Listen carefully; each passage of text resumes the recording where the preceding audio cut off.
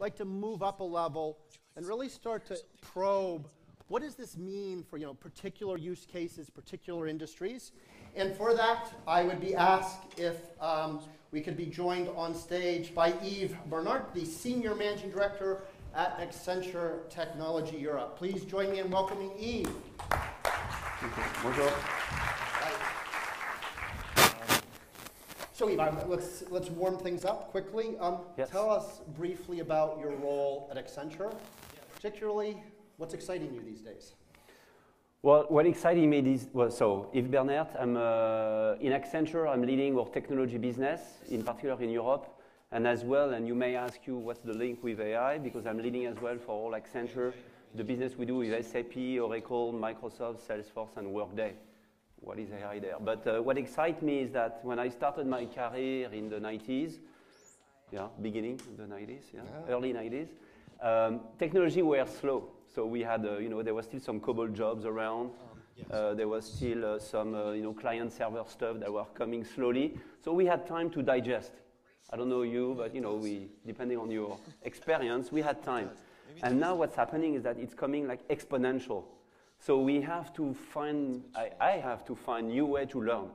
So I moved back to the learning time at speed. So 5 years of study was very relaxing. Now it has to happen every week. So that's what excites me. So again, you've sit there, you've done lots and lots of work on digital transformation, building these systems, and you've seen these waves of change hit. How do you see AI relative to what we've seen before? Why such a big deal over the last year? Okay. Well, AI started in the 50s, right? So extremely long ago. And when I started my career, I had the first project at the Ministry of Defense in France. So in this nice country, hundreds of thousands of employees, obviously, soldiers and others. And we developed at that time, I remember, a system which was predicting what is the workforce they're going to need in the army in the next 15 years. And my boss over there, who I was working for, said, this is AI.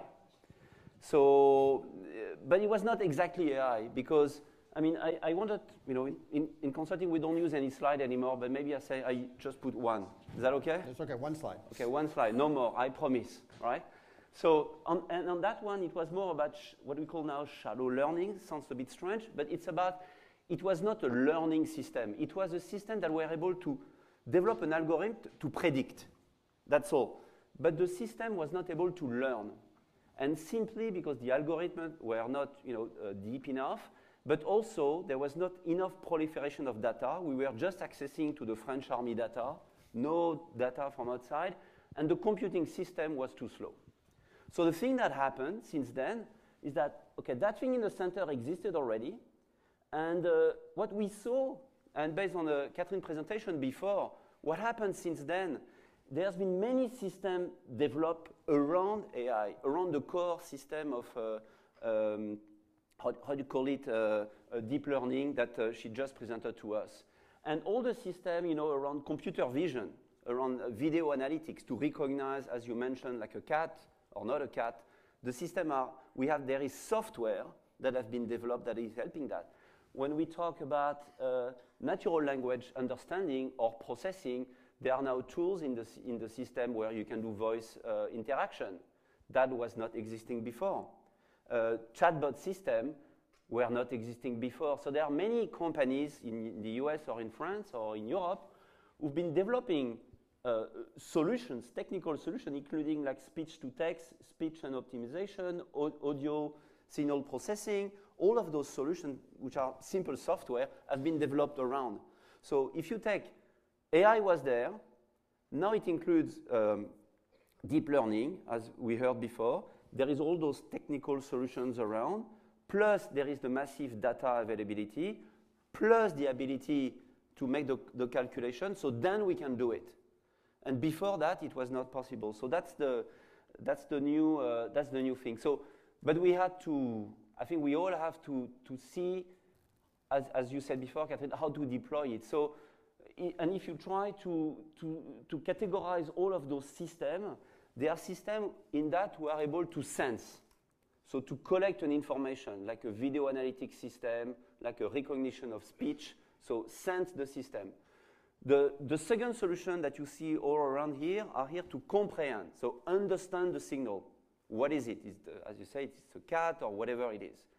And then the system, the solution that exists are able to act, take a decision instead of a human. So take a decision instead of a human, and as we heard before, learn. So whenever we talk about an AI system, now that we deploy, it's all about those 4 steps that we have to think through. And yeah, so that's as an introduction. I think one thing I find interesting that your slide draws out is I see these like 2 levels. One is a little bit what Catherine focused on, which is as a company, you have data, you can use these techniques to do your own learning from your data. But then we also see there's a whole set of modules that have been built, like speech recognition, image recognition, where those systems have been built with other data, and now you can suddenly bring those into your solutions. So just to flag that. Yeah, absolutely. But again, just to start making this transition, as you said, all this action going forward, these new possibilities, all sorts of new possibilities opening up. What are you seeing in terms of where with clients, what industries, what use cases seem particularly live today, and then a little bit what's coming in the future. But sure. So well, the first thing is that it's a bit.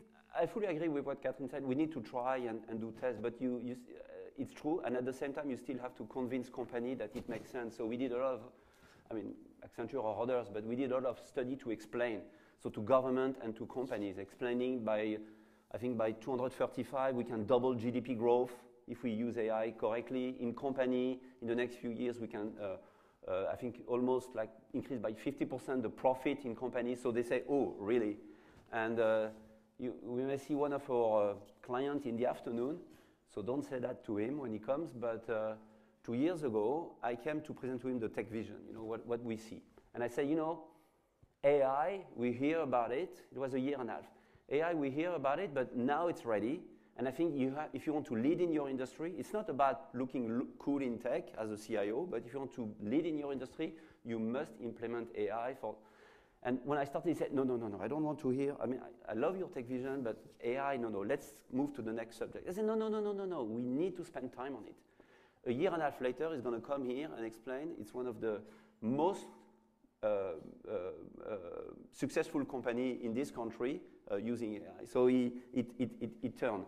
So you have to convince that. But when we make the study, we look at all the industry, and it impacts all of them. The analysis show that there are some like education, accommodation, construction, retail, healthcare, or agriculture where they have the highest benefit, at least those ones. But when you look to the paper and the study, there is no industry who is not touched. There is absolutely no industry that is not touched. But at the same time, today, there is only few who are doing it correctly, meaning it's not about deploying just an AI system. You need to master your data. You need to master understanding your process and understanding how you need to adjust your talent. Because it's a mix of the 3 as a company. You have, when I will mention later about the talent, you can't implement AI without thinking about the impact on your people. So if I look to the industry or some examples, so there are, and if we categorize them by benefit, if you take, for example, speed to market. So there is a company in Asia, in telco, and the thing they did is to deploy fiber optic. And you know how much costly it is to deploy fiber optic? But the biggest cost is to make the plan. Where to send a worker, to create a hole and put the cables, etc. So what was done is just to scan, leveraging whether Google Maps or any others, doesn't care, but to scan and all the planning stage to see where to put the fiber, depending whether there is already something existing in the layout of the countryside, was done automatically, everything. So around 50% of the work was done automatically done. So that's around accelerating, not only reducing the cost, but accelerating the speed to market to deploy a fiber optic. On the Energy side, not only as an energy company, but energy consumption, like the metro in Madrid. I don't know if you saw that. They deploy a system with sensor captors on all the fan across the metro, and making automatically whether we need to increase the speed, whether we need to adjust the way it's operating, and the outcome, which is now totally done automatically, and they reduce the CO2 consumptions, and they decrease by 20% their cost of electricity as well. So just by doing that. Ultra personalization, I think you talked a bit about it before. We see it like, of course, Amazon type of company, but as well in the, what we call in the Industry X.0, to do pure, extremely quick customized product, depending on what you like. So the system will automatically propose the type of shoes that fits you, and then you can customize it and do it at speed. Other type of things that we like and maybe like less, which is around new revenue stream, and you will understand why it could be less. If I think about new revenue stream, if you think you are a tax agency, even the tax agency in France, who has a big work to collect a huge amount of money, but like in some other country, but in France we are extremely good on that. And one of the things they did, or let's say, I would not say we helped them, so you don't spread the word, but one of the things they did is that they've been scanning the country, and in a place with around 4,000 square meters, we were scanning houses, and check whether there was a pool, or there was something built that was not matching what we declare, right?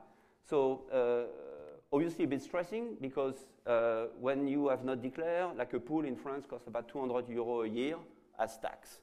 So in that space, we found around 20,000 suspicious pools. Yeah, and among that 8,000, totally sure it's a pool, right? So 8,000 multiplied by 200, so it's pretty some few millions of dollars that you get that immediately. So it's a kind of new revenue stream in that case for the government. So nice, very exciting. Yeah, exciting. I don't know for who, but exciting, yeah. Well, I did declare mine before because I knew the project. Safety. Safety. I mean. Okay, I don't want to be in the dark side, but there is so many issues in security. Right? But it's so strange that the system exists to implement a safety system to scan a behavior of someone in the street who's going to make something bad. The technology exists, and we deploy that in Singapore, for example. We did it a long time ago when the Pope came in Lilly in France, but I mean, maybe it's a government thing that we need to make better to deploy it, but the technology for government or for conference managers or whatever, to identify a behavior and avoid having someone looking at a TV, watching all day and say, oh, maybe we should do something there. Or when there is something happening, you're going to watch the TV later and say, yes, that's that person, let's try to find. No, immediately you send a message on the phone to the police agent who will run to the place and stop the guy before the event occurs. So this is just for students who are moving from Fontainebleau to Singapore later.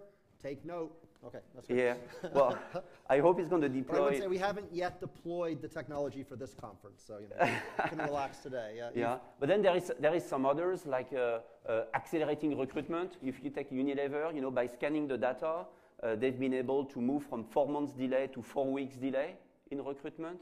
So there is places everywhere in all industry. If you take Virgin Train in the UK, on claims processing, which is usually a huge impact if you don't do it well for your client happiness or engagement, they increased 20% of volume because they just did it automatically to manage the claims of their clients, and 75 of all the claims, were automated.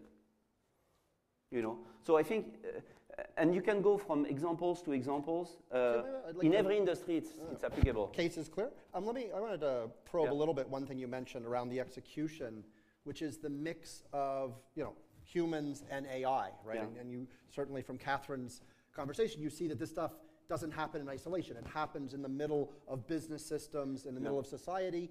even in your example, let's just go on like the telco example, you know, it's a classic thing. You say, yes, 50% of the work was automated, but that means there's another 50% that was not, and suddenly, you know, the workers and the experts have to work with the AI system. Yeah. Is that something you're seeing out in the field as people execute this mix of people and the new AI? Yeah, I would encourage, by the way, to read a book called Human plus Machine. So there is just one title, it's easy. Look at it. And the title tells by itself, it's human plus machine. So it's not replacing, the way we need to look at AI, it's not replacing a job. It's automating some task to augment human. So, and of course, there are some basic tasks, like in accounting, for example, that is going to totally automate some accounts payable type of, or purchasing type of process. So you have to retrain people. But it's all about human plus machine. Sometimes it can be a bit strengthened when you are in a manufacturing system. For example, when we put video analytics, it can be to automate quality control. All right, so that's nice. It helps the quality, but as well it's implemented to check the workers. So if you are at some company, what they did is that they deployed, maybe I should say the name, like Hitachi, for example. They deploy an AI manager or AI coach, which is scanning people working, right? And then identifying whether they act properly or not. So is it human plus machine? Well, they improve productivity by 8% by doing this. So it's a bit, but the way you deploy, it has to be seen as something to help people and not to replace people. So think about something that is augmenting the people. Like when you are in a production line, the robot will be close by to you to automate some of the tasks, and you will focus on the added value task. So it as always, when we deploy AI system, always put the human in the center and say how that system will help that person. If you don't do that, then you go to the dark side of AI, which is, and then we read the press about automating thousands of jobs, and then we lose the benefit of it. Yeah. I was going to say, we will go. I have lots of questions, but if you guys have questions, let me just see. How many people have questions so far? Anyone just on the broad theme? It's all right. Yeah, how about back there? Just throw one out. Hi. And actually, if you want to, in addition to your question, if you have, just who you are, MBA. Okay, yeah. My name is Elia Corbin. I'm a founder of a company called Predictive in UK, and we are in the business of developing product. I have a question. We hear about a lot of AI. Can AI now product improve the metrics that you mentioned, doubling the GDP or increasing profit of companies, and how far we are from that? Bottom line business impact, yeah. Well, when I started working, I'm more in the, even I'm working with Bruno here on strategy, I'm more working in the implementation. So the way we started was like automating. So, and we work on processes that were at the beginning a bit simple. So when we went to, for example, to some call center, so you talk about GDP or you talk about growth of company? Profit. Let's take profit is simple. Simple. So you take a call center. Just take a call center.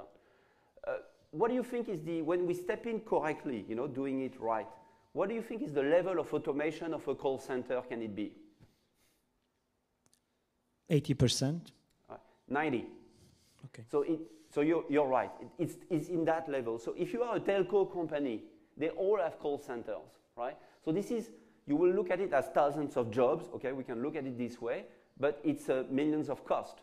So if you automate a cost center, 90% of it, not only the cost of it, but the efficiency of it. Because when you, can you hear me? Or yeah, we're good. Yeah. Battery, I'm not sure the battery is still on. You're running low on power? That's okay. All right, yeah, that's what they told me. Though, right? Yeah, it's okay. So the client who will come this afternoon, this company, they will say that the client engagement has increased. So you reduce, in that case, in call center of telco, you reduce the cost, you increase the client satisfaction, so then you're going to increase your revenue. So in that case, you take the full cost of a telco company, you look at the call center. Well, what's interesting is that the one who are not doing it as well. So in that case, you improve the profitability. And usually the profitability, when you do it across a company, can double it. So, and it's now that it's happening. It's not like a 5-year thing. It's now in the next 2 years. But a telco company, just to step on that case, you take a telco company who is not doing it. You know, some of the stuff we start developing is to help people like us who are fed up to interact with a call center. So for the company who have not done it, because we prefer to interact with a chatbot who's going to give the right answer instead of spending hours on phone and calling back because it's not the right person and all that thing. So there are solutions that we deploy to automate what you need. For example, you change your address, okay, you post your request to a system, and the system will call the call center and discuss with the agent to do your task for you, right? So that's another way to manage call center, but that was just the example to jump on your case. But to give you an example, this is the level of productivity and profitability you get. Think about, what is driving the incredible valuations of the big tech companies? Again, it's hard to disentangle, but the fact is these big tech companies sit on the best data, the most sophistication with AI. They've been early at cranking out, lots of systems that are fueling their profitability. So there are clearly areas, as you say, where you see impact already. I mean, one thing I want to put on the table, partly for you, but just for all of us, though, is some of the speed bumps that are coming. So for example, when Uber had the mistake and they killed the woman pushing her bike because they only had pedestrians and bike riders, it's really, if you talk to people, it's put a bit of a chill on the whole autonomous driving thing. Or I don't know if people saw last week, Amazon. So again, Amazon, one of the most sophisticated, drivers of this, had been working for years, apparently, on a long project to screen resumes, right, to automate their hiring. They have huge hiring needs. And apparently, the reports are they just walked away because, in terms of what Catherine said, they didn't feel they could get the bias out. There's too many proxies, and they were too worried, especially as a big tech company today, about sort of bias issues and whether we could solve them. So again, I'm putting you on the spot a little bit, but where are you seeing some of the speed bumps where clients need to be careful or work harder to get back? I mean, you already gave a good one, which is around machine and human. Other places where you see people needing to work harder? Yeah, I mean, if they fail to do it, in our case, we did not. I mean, we are recruiting 120,000 people every year. That's what we did this year, and we are using those systems. So you have to think it right to be sure when you deploy it will not be biased, etc. Before I came yesterday, I was on the bias point. I was or diversity as well. I was looking at Google last night, and I made a try, and I don't know Turkish. But I selected a language that I don't know well, so I type things like, she is a doctor, and I put that in Turkish, and then I put Turkish back to English, and the answer was more or less, he is a doctor, right? And if I type, the second one I tried was, he is a babysitter, so it went to something in Turkish I don't know, and it came back as, she is a babysitter, right? And that's Google. And I agree, Google is maybe the best today. So you have to be super cautious about the way you deploy. So, and it creates a new, because we talk about the jobs done or tasks, it creates new jobs like we need to teach systems. Because we need to teach a system like that because now machine learning works. So we need to teach, as you said before, Catherine, we need to teach system what is right and what is wrong. Because it's like a kid. You need to teach to the kid what is right. And it takes, I mean, for mine, it took years. It's not finished. All right? All right. So I think you need to do it in a, to your point, there is the human plus machine, but then you need to include responsive AI, responsible AI. So methods, techniques to bring not only the ability to deploy all those tools, which is interesting, or mastering the data, but methodology around do AI in a responsible way, and then coach the system not to be biased, manage the diversity type of issue. So it's like new jobs as well, right? Very nice. Nice example. Yeah. Another question. In the middle here, Annette, my colleague from the strategy department. Okay. Get ready. Yeah. No, thank you. But there is Bruno to help me from strategy as well. So the examples you talked about are make me think a bit about the 60s when computers were introduced, about making processes more effective and efficient. Call centers work better. So where do you see the major disruptive potential of AI? Yeah. Well, I don't know if you tell me if you believe it's disruptive. If you are in the manufacturing industry, so we've been the previous industrial revolution was about automating tasks. So we had robots with arms taking things and moving things. So that we did. What we see now happening is that the second level that happened, as I said before, maybe it's not disruptive enough, was around using video analytics to, instead of, if there is something to capture and there is something in the middle, it will go around or stuff like that, right? So it will manage video analytics to manage the quality as well of what you develop. What's happening now in manufacturing is that instead of developing and configuring the robot to say you need to do this and use video analytics to check the quality of the work, you show the end product on a picture, right? And then the robot will figure out how to get there, how to build the pieces and pieces to develop this product. So showing the end product in manufacturing and the robot to find a way to build that product. Is that disruptive? Not enough? No. Well, I think there's an open... Well, we're talking about companies, so we have to use, in that case, example, it's not that I don't care about fundamental research, I care about applied AI. I care about things that you can put in a company. So a call center is a case. Designing a new product is a case. It's all about creating more revenue or improving the bottom line. So that can only be life examples. But maybe you can zoom more in your questions to see which area you wish to deep dive in. Well, I'd be interested in your view on that. I mean, there's an open question. Any new technology might be more or less disruptive, right? There's plenty. I mean, even though recently we're used to focusing on digital technologies like sharing economy that were super disruptive, we know in general new technologies are sometimes disruptive, sometimes they can reinforce existing positions. And if you think of AI as like a process thing deep inside with people have data, well, I don't know, maybe it isn't as disruptive. But do you have a point of view you want to? Exactly. But okay. That's okay, we'll see. Yeah, for example, I'm on the board of a company called Randstad, which is a lot of human resource things.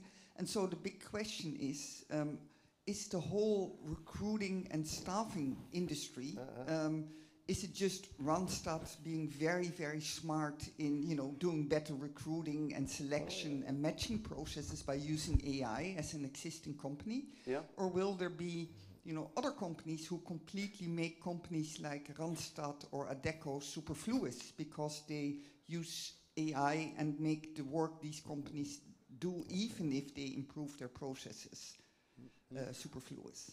Well, there is both sides. I mean, I know those companies a bit, and they are working on putting AI in their system to automate their work because they are getting massively disrupted. And as well, some of the profiling they were proposing will not be requested anymore, right? So, yeah, and workers tomorrow will get implants, to improve. We're going to improve our memory stock in our head. I mean, we're going to augment the people, so the demand of skills is going to evolve indeed, yeah? Absolutely. We'll take this up over coffee. I'd just say, one of the things that drives how disruptive is how fast it goes. Yeah. Right? The faster it goes, the more shit big companies are in because they can't move usually that fast. Yeah. So I think this issue about also even social speed bumps, things that slow this down, will actually play to the advantage of your company. We had that problem as Accenture. We employ 450,000 people, and there is a lot of stuff 2 years ago, 3 years ago that were like to be automated. So like BPO, like operation, we automated around 40,000 functions, but we still recruit more people. because we position the people on more high-value stuff or new type of jobs. So I think if you do it in a clever way, whether you are an ADECO, you have to find the new jobs or the new people and train them differently as well to be proposed. So if you put the human back in the inside of your strategy, then you can still increase capacity. And the one in our study that was doing AI correctly will increase in the next few years. I mean, every year, the company I mentioned will improve their profitability by 50%, will increase their capacity by 10% year on year. The headcount, it's just fact-based. So Yves, we need. We'll talk on coffee. We need to start wrapping up. Well, we have to wrap up, but sure. Maybe just briefly though, touch a little bit on the execution side, right? Okay. So again, you work in digital transformation. Always impressive that Accenture tries to do what you sell as it is. So what have you? I mean, as you think about ongoing digital transformation, you've now got this new level of AI. Any just brief, high level advice on how companies should be navigating the longer term changes? No, yes, Peter, we've been disrupted ourselves, because before there were people like Bruno who receive a call from a client and say, I have a problem, this is it, can you come and help? And there is an RFP, so we'll select the best, etc. Then he was doing his job, then it was done, he was proposing step 2, 3, 4, whatever. Then some consulting people were coming in, shaping the process, and when it was done, then it was an RFP for implementing a new system or whatever. This is done, this is over, this is the old world. So innovation is at the core of company. So your question is how to drive innovation in company. I think that's maybe the way the way I look at it is, so many companies, I don't know for yours, but so many companies, they do innovation everywhere. So they are proof of concept in that department, proof of concept in that one. Does it come to a product? No. No, because it's not industrialized. So the way I see it, and personally in my job I'm always advising company to structure kind of a place where they do innovation, which I will call like a digital factory to make it nice. Yeah, use digital factory, looks nice. So you create a space and you ask a 200,000 people company to concentrate in one physical space, or could be multiple in the world, where all the best talent are, and you put those best talent from the business, from IT, from strategy, from marketing, from everywhere. You put, and we usually collaborate, we put our best people with the latest view on technology, on strategy, with few startups, and you ask all of the company to innovate there, send their ideas over there, and then you industrialize the thinking. So if you want to do a poke on AI, then it's going to be there. And there is a specific methodology to come from an idea to a product. And then on those entities that I will call digital factory, then the output of it is an MVP. And then that product goes back to the BU for business deployment. So what I want to say is that you can't ask a business unit how to implement AI. It has to be a thinking process. So you have to create an environment where people can work together, and you can go and ask and visit, for example, the one down at Thales here around, or some others, where people are creating the product together. So they don't come to us and say, this is the product I want to create. They have no clue what they want to develop. They have no clue how to use AI. They have no clue how to manage a drone fleet using AI. So it's all about getting the right design thinking process in, and the factory will get the product MVP and then back to the business unit. So that's, there is one way to industrialize the way you deploy AI, for me, is to do it this way. So continuing to fuel the need for digital transformation and innovation. Ladies and gentlemen, Yves, thank you. No, thank you, Peter. Thank you. Excellent. All right.